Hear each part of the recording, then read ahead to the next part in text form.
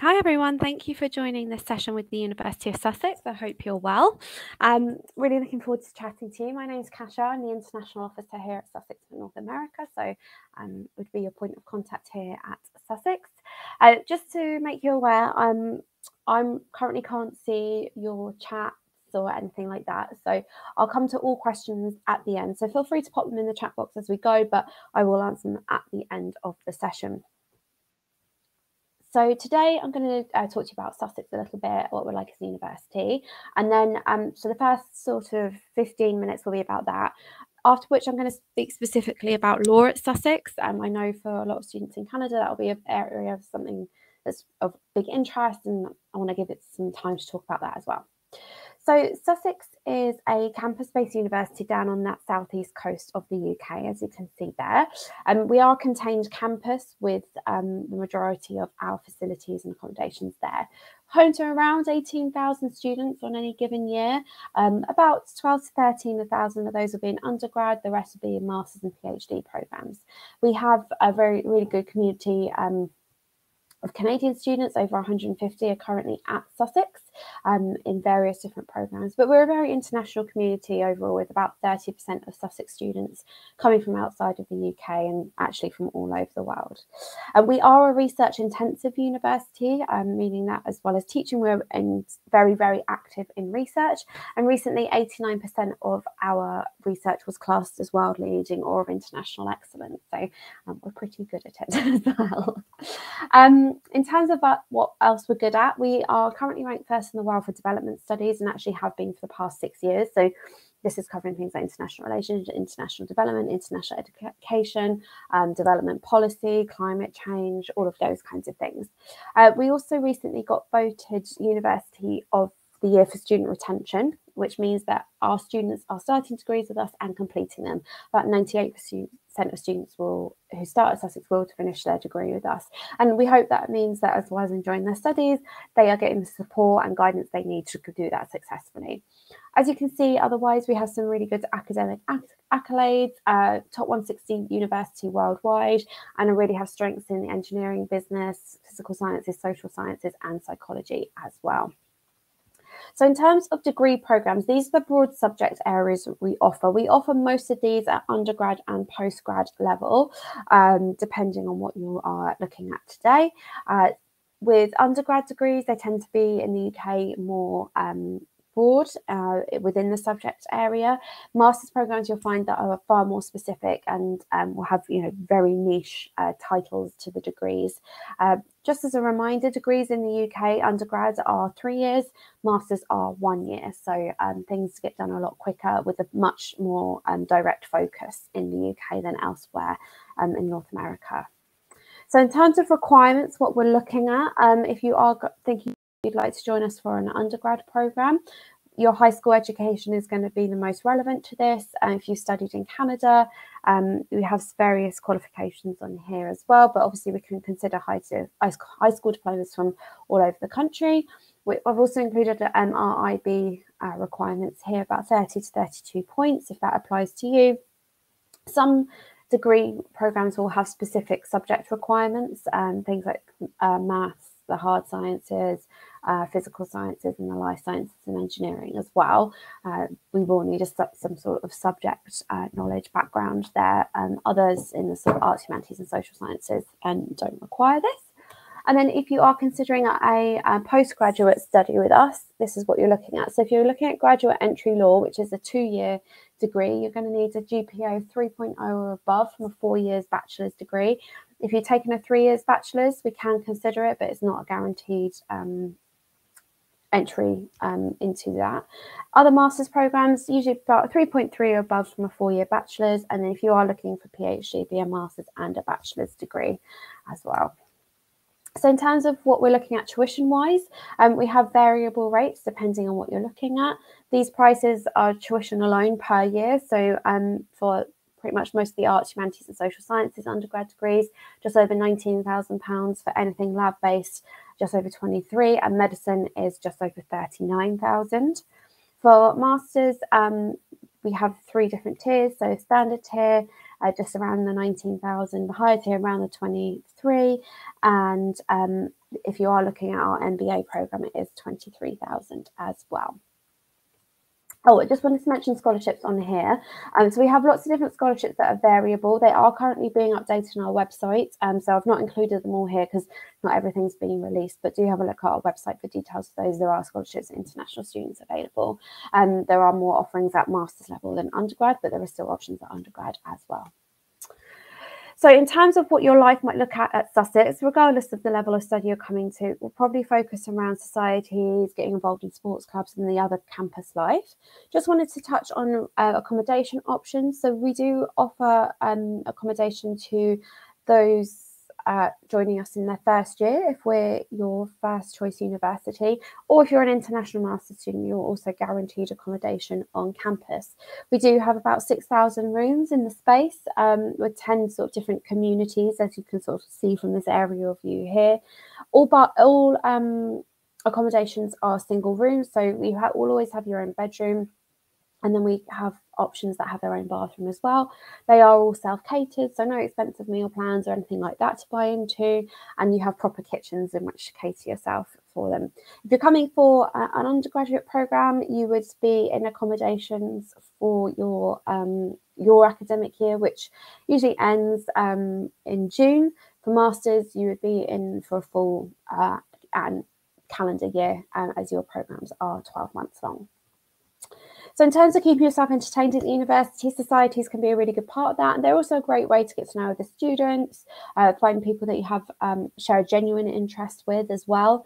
And, you know, put yourself out there in different parts of the university. It can be quite easy to become siloed into your area of study, and the societies are a great option to diversify away from that. We have over 200 different societies on a typical year. I've listed some of them on the screen here. There are plenty more than that, and you can create your own one as well. But largely you have political views, religious beliefs, cultural national identities, the arts, performing, food, gaming, computing, music, comedy, you know, you name it. There's pretty extensive options for you here.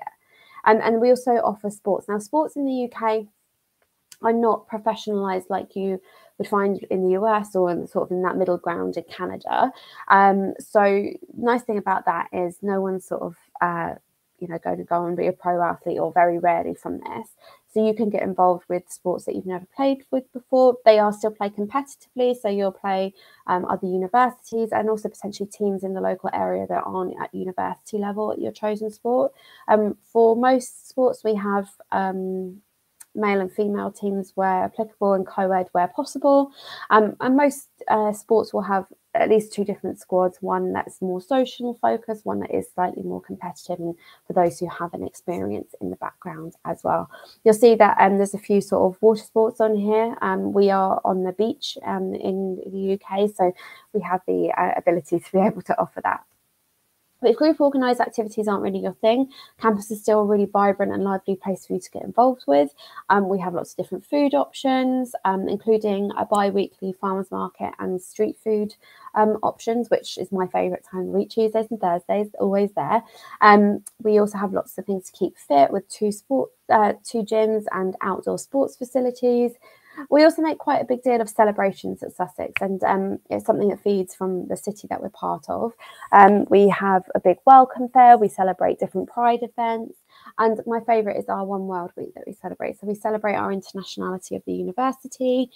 Societies will host events representing their nation or culture for everyone to ingratiate themselves into other people's backgrounds. So that's a really good thing. That we have. It's, you know, one of my favourite things. It's always in March. We also have lots of sort of other activities going on campus: open mic nights, live music, quizzes, parties at relevant points in the year. It might be during Welcome Week, Halloween, Christmas, those kinds of things. And we also want campus to be a safe space as well. So we have a 24-hour security team that are based on campus. They are there 24/7, 365 days a year. So they're there to assist our students from anything feeling unsafe on campus, or down to you've locked yourself out, you need someone to let you into their room, into your room as well. In terms of other facilities at the university, we have a 24-hour library, which is always something that's really popular with our students. It's split over 4 floors with just short of 1 million resources in there, and for all areas of study. There's also quiet spaces within it, separate rooms you can book out as well. We've also just opened our brand new student centre, which is a space entirely for our student population to use for studying, socialising, booking appointments to have with other departments at the university, or a bit of everything as well. It's also got a sort of help desk. You know, if you can go there if you don't really know what you want you want help with a certain area, but you don't really know where to go with that. You can totally go see them and they'll be able to point you in the direction. In terms of student support, we offer a breadth of different options. Our Student Life Centre is there to support your life at university. So it might be helping you with feeling a bit homesick or lonely, or even things like budgeting. But they also work quite closely with our student support unit who's here to support your academic life at university. So if you have a disability, a learning difficulty, or anything else that's going to impact your studies, we can put things in place to make life a bit easier for you. We also offer immigration support with our specially trained team with relation to visas, working in the UK, all of that kind of thing. We have our Careers and Employability Centre as well. So if it's looking for a part-time job whilst you're studying with us, or using it just before you graduate, and it's actually a service you can use 3 years after you graduate, they're there to provide really good advice and guidance, both on the practical side and the more sort of broad concepts of looking for jobs.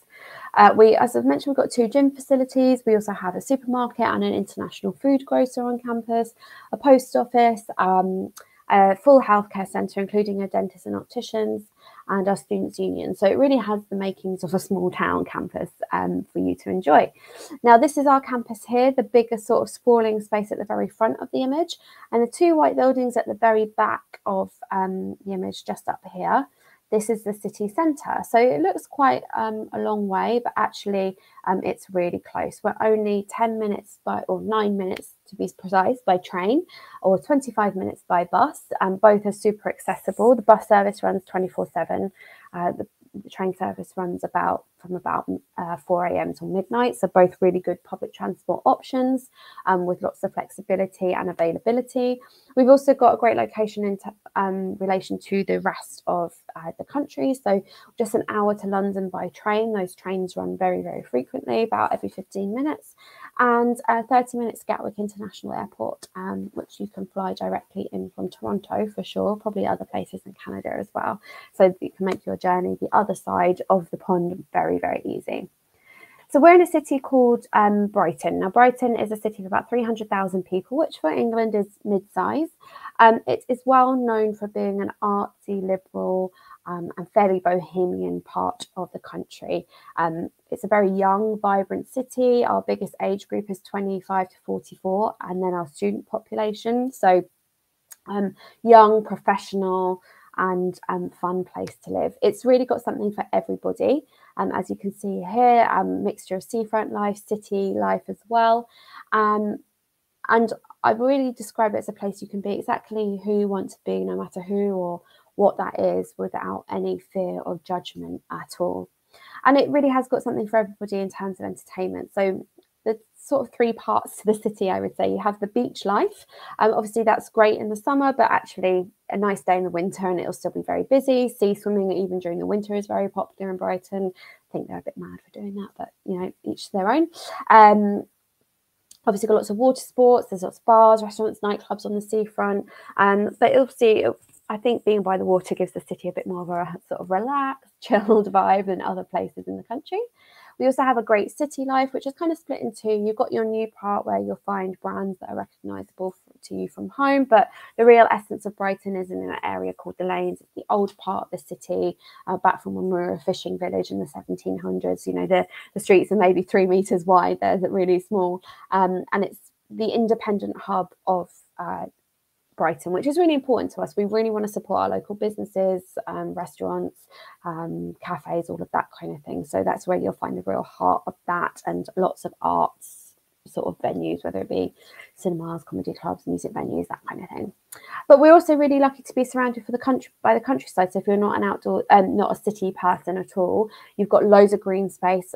We are actually the only English university to be set in a national park. So the image in the bottom right there was taken about 10 minutes walk from campus. So if that's more your style, you've got plenty of options there. So the nice thing I think about the University of Sussex is you have a great campus life, have that lovely community of being in a contained campus, but you also are only a stone's throw away from the city centre too. So you're not missing out there.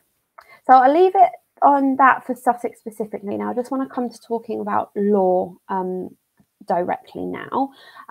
So law is our most popular subject at Sussex for Canadian students, and we have a long history of supporting our students through the process of coming to study law. As you may be aware, you can study law straight out of high school in the UK, and we also offer graduate entry law as well. So in terms of our LLB options, these are the undergraduate degrees. We have our most popular one for Canadian students looking to do 3 years is the Law LLB, but you can combine that with a host of other subjects, as you can see here. We also offer Law Graduate Entry, which is the 2-year law option for those who have already taken an undergraduate degree. It's an alternative to going to law school in Canada, where obviously we know it's extremely competitive, and also 3 years. So what you will study in year 1, the reason you can do law in the UK and then go and practice and be a lawyer in Canada is because we're both common law systems. So whilst, yes, you've got the English legal system in here, the principles of the law are applicable to law back in Canada. And we also try to inbuild Canadian law into our curriculum for our Canadian students. As you can see here, Canadian constitutional law is offered in the first year. In the second year, you go into the more foundational stuff again in different areas. But in the third year, you have loads of flexibility to pick from. These are just some of the examples that we've offered over the last couple of years. I'll draw your attention to Canadian administrative law, specifically, again, put in place for our Canadian students, also to Aboriginal law. That is something that we see a lot of, not exclusively, but a lot of Canadian students taking. The reason that what we think our LLB is so popular is that Canadian admin law and Canadian constitutional law make up the two of the exams that you need to take on return to Canada. So whilst they're not tuition classes for those, it gives you that really solid knowledge before you've even thought about revising for those. We also offer masters in law, if that is something you're looking at. We offer LLMs and then also a law MA as well. And we also offer a PhD in legal studies if that is of interest. So in terms of other things that the law school offers, we have a state-of-the-art mooting facility, which in my head is a courtroom. So you can actually put your skills from the classroom into a practical format in that space. We offer the chance for work experience, legal work experience through our clinics that we run at the university. We run about 10 pro bono legal clinics for the local community in lots of different areas of law, family, employment, environmental, arts law, and sort of more citizens' advice issues as well, to name a few. And those are run largely by our students, supervised either by our academics or from lawyers in outside practice that come to us as well. We also run internal competitions and take part in regional, national and international legal skills competitions, and our Canadian students have great success in these. Most recently, our 2 Canadian students went to the world finals of the client interviewing skills. We also have a number of law societies. So we have our law society that runs for the whole law school. We have our Canadian Student Law Society, we have Women in Law Society, and we also run an NCA prep society. So NCA exams are what you need to sit on return to Canada to apply your law degree successfully to the Canadian system, and we have a prep society set up for those as well. So other things that are beneficial for our Canadian students, obviously you've got those dedicated Canadian law modules that are within your curriculum. That's great, and they are offered every single year.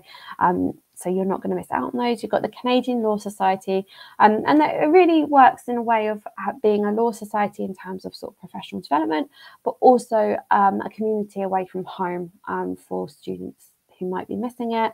They run social events as well as more professionally minded things too.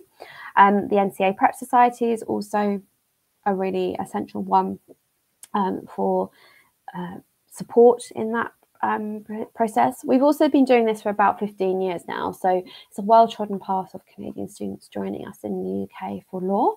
We have a Canadian faculty within the law school as well, who are there obviously to run a lot of the content in our Canadian teaching, but also there as a sort of support base and maybe addressing some of attached cultural differences that you might be experiencing, and supporting you in your life within the university as well.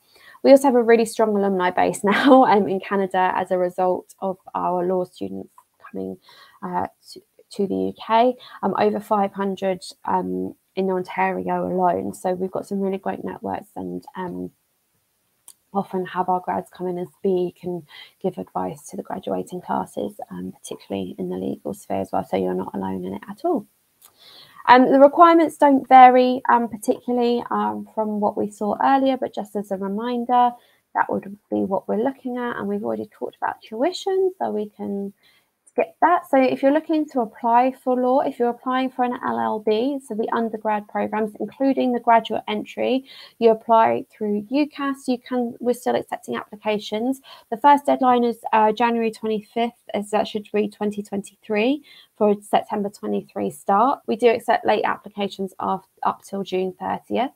And then if you're applying for an LLM, you can apply directly to the university on our website, which is free to do, and you need to, at the very latest, but apply by August 1st, 2023, but I wouldn't recommend leaving that late. April would be a good marker for you. So that's it from me. I hope, well, potentially we've got some questions to come and that I'll have a look at. If you, just to finish off, if you need anything at all, you can get in contact with me. Feel free to drop me an email, or if you scan that first QR code on the screen, you'll be able to book a one-to-one appointment with me. I offer them Monday to Friday, so we can have a quick chat. There's 3 different sessions you can book into, so see what works for you. We also have some additional useful information on our website and our Canada country page, which is the second QR code if you want to scan that. General information about studying at Sussex, coming from Canada, some student testimonials as well, which are quite nice to read too. But thank you for listening. I will come out of this now and see what questions we have, if any. And obviously we've still got about 15 minutes of the session, so do feel free to put any other questions in the chat box as well. I'm just going to stop sharing my screen.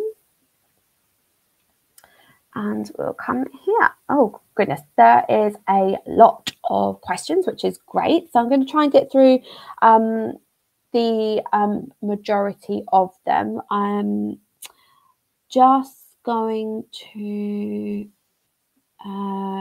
so there's quite a few questions about scholarships. Yes, we do have international scholarships available.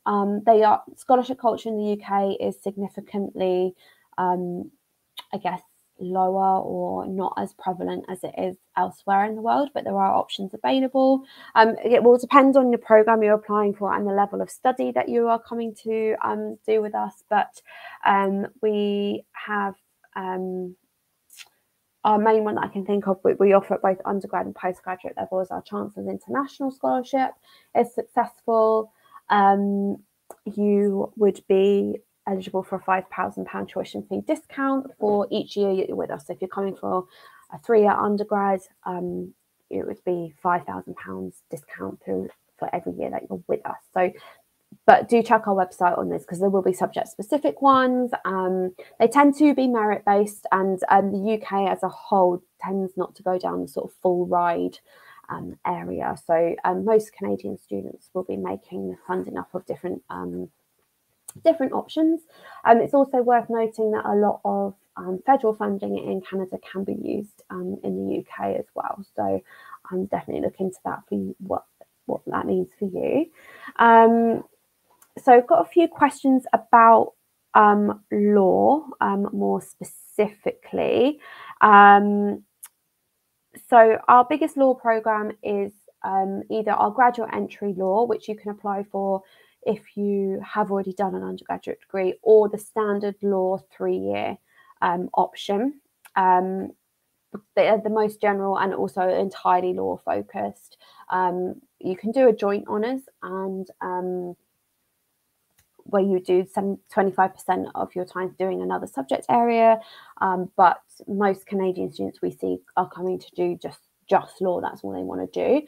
After doing law in the UK, there is no need to go to law school in Canada.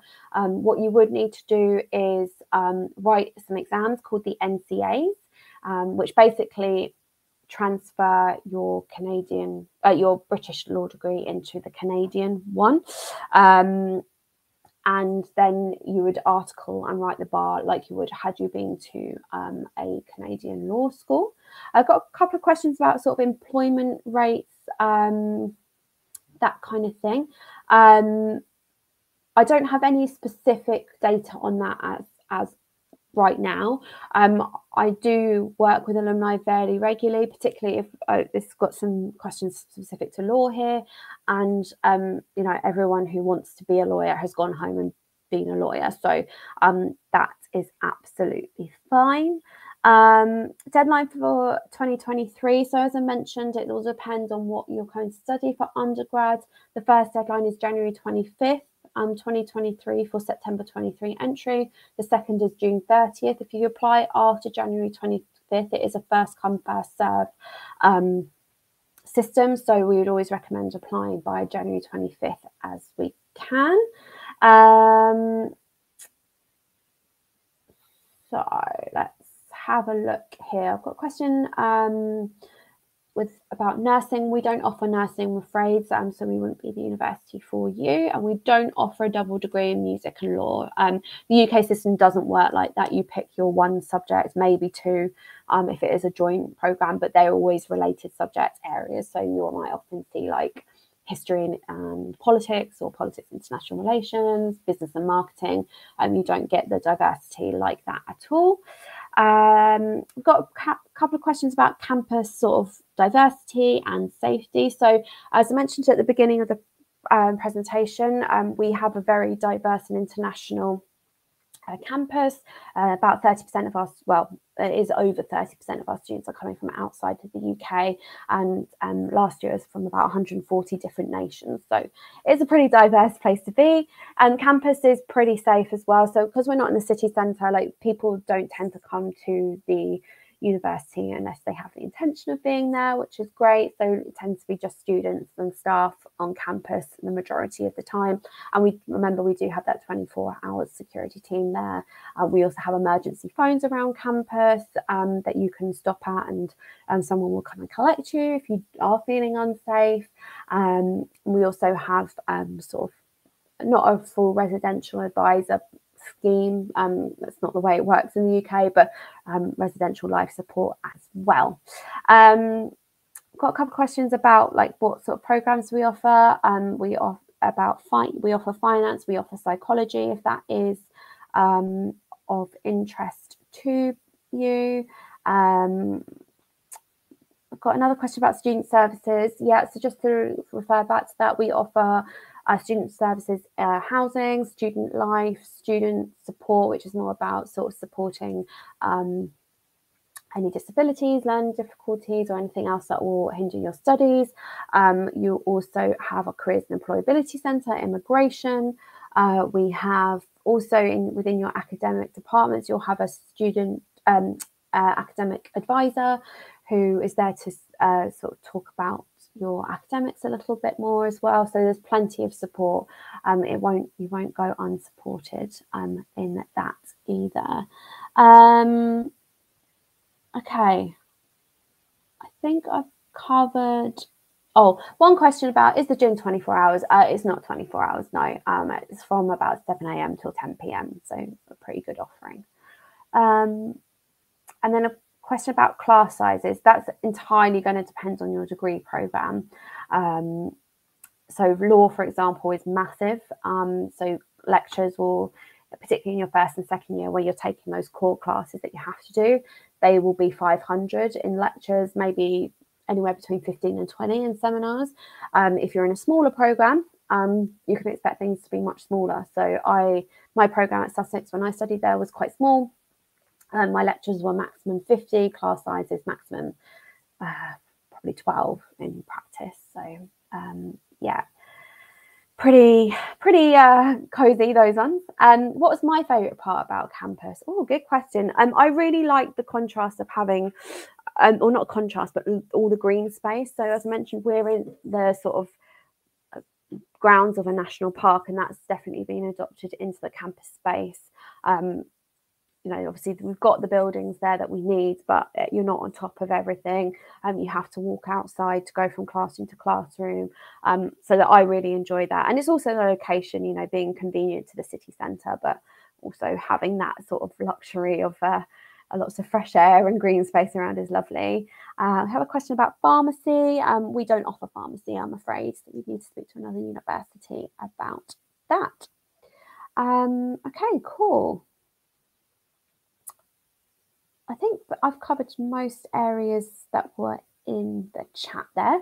We have a couple more minutes left, so if you would like to ask any other questions, please do pop them in the chat. I'll hold on until 5:15 Eastern if you do want to ask anything else. But obviously, if you're done, thank you so much for coming along.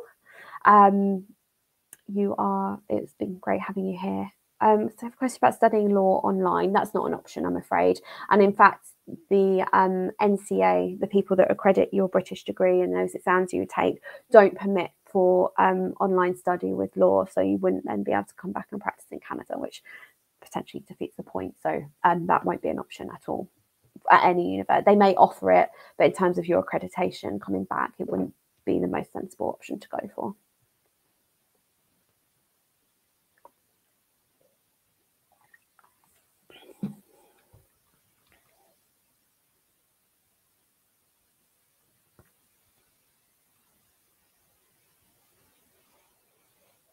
I think just also there's a couple of questions about suitability for graduate entry law.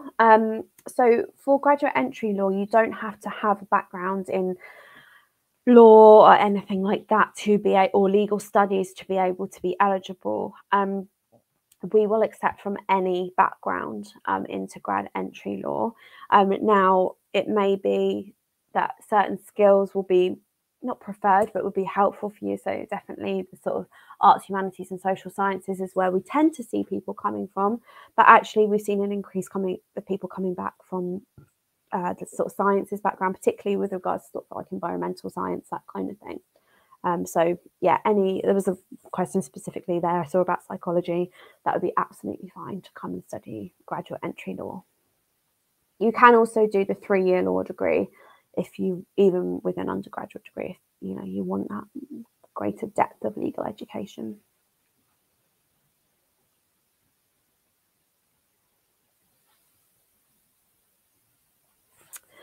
So I have a question about how come you don't need an undergraduate degree for studying law? Yeah, it's just the way the British system's set up. And in Canada, actually, the law degree you get is technically an undergrad degree. It's not a master's level degree. Yeah, so it's just the way we're set up.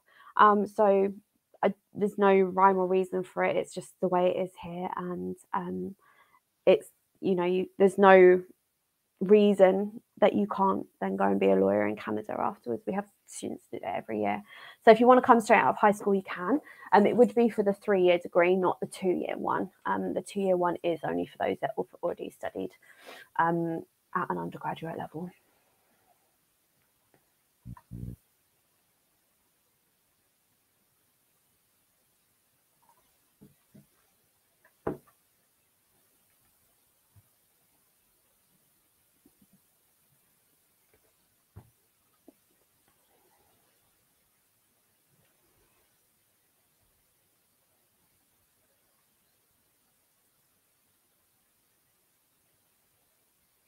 Okay, we have about 5 minutes left if anyone else has any questions that they'd like to ask. If anyone's just joined us, We're in the Sussex session for the University of Sussex in the UK. I'm afraid you have missed the presentation, but feel free to ask any questions in the chat.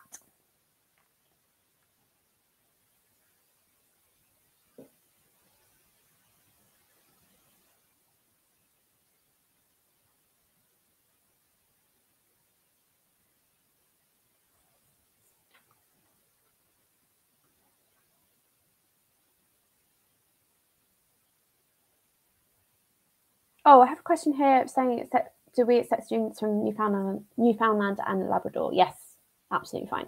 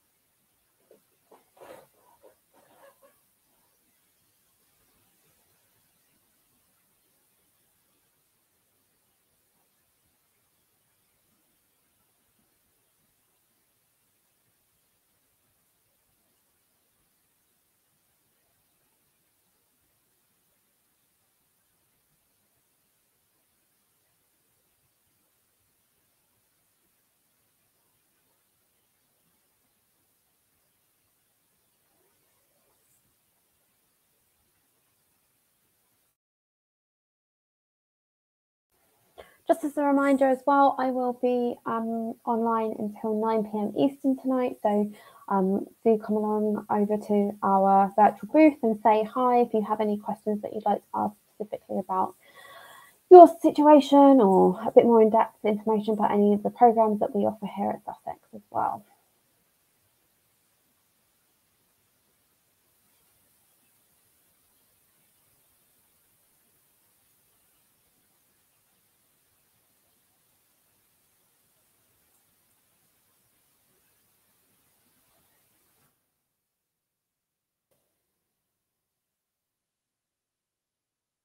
So I think we're going to leave it there for this afternoon. I'll be, as I said, available online all day. So do come over and say hi if you want to ask anything specific about Sussex. If not, I hope you enjoy the rest of the event. I hope you found this useful, and thanks for watching.